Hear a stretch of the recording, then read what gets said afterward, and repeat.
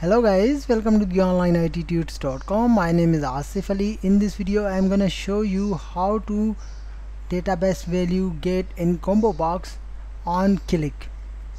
I mean, if you want to click on button, then Combobox values are display on the Combobox. So I will tell you how you can do it. So first of all, we need to create the project. So I go to File, New Project, and then enter the project name. So I enter the project name on Combobox load on click, right? Then you need to select the Visual C# and Windows Form application and click OK button, and then wait couple of seconds to create the project in Windows Form application. Now project has created.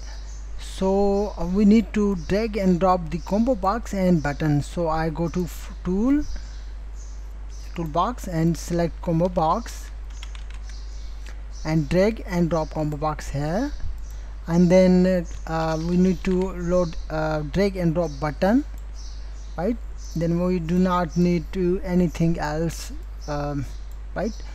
And then I change the name button and Combobox. So I select button and go to property and change the name btn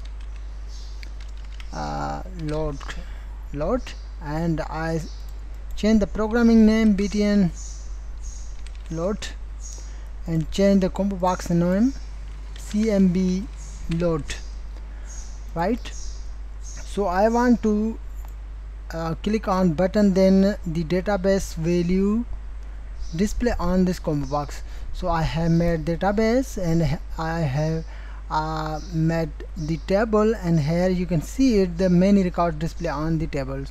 So I want to these record display on the Combobox. So what I can do, there are very simple process to load the Combobox values from database. First of all, you need to right click it and go to view code.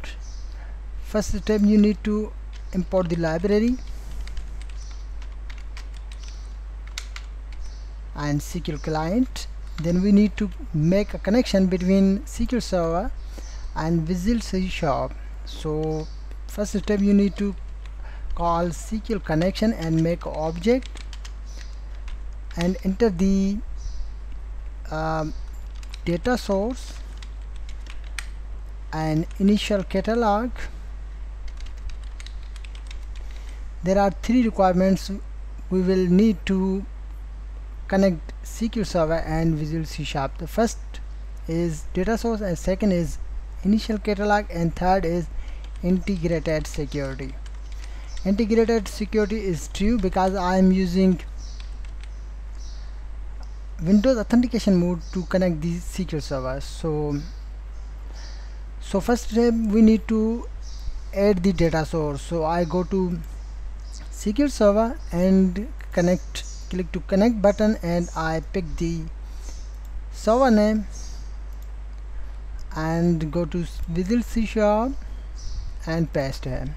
The second is we need to import or add the database name. So I go to my database portion and copy the database. My database name is tutorial, copy it and paste on here, right?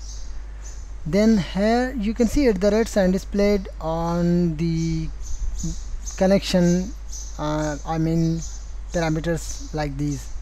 So you need to write simple backslash again. Then we have connected the SQL Server and Visual C#. The next step, you need to call or load the Combobox, or the method, create the method to the load Combobox, but we can't do it because I want to display the Combobox value on click. So I double click on this button. Then we need to make a object SQL data adapter and data table. We will use them on here, right? So first step, you need to call connection open and connection close. Between connection open and close, you need to write the query to display the database record in Combobox. So call ADPT here and write complete address and write the query, select asterisk from your table name. My table name is country, and after comma you need to write con means connection. Then you need to write the data table complete object called DT. Above I have made the DT here DT. So you need to write complete address and assign this adapt value fill on this.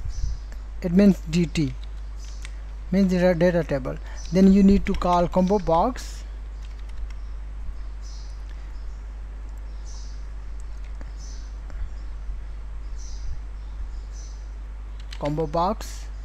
CMB dot value member and enter the value member your database column name. My database column name is country. You can see it, the country. So I write simple country and again call CMB Combobox, then the data source,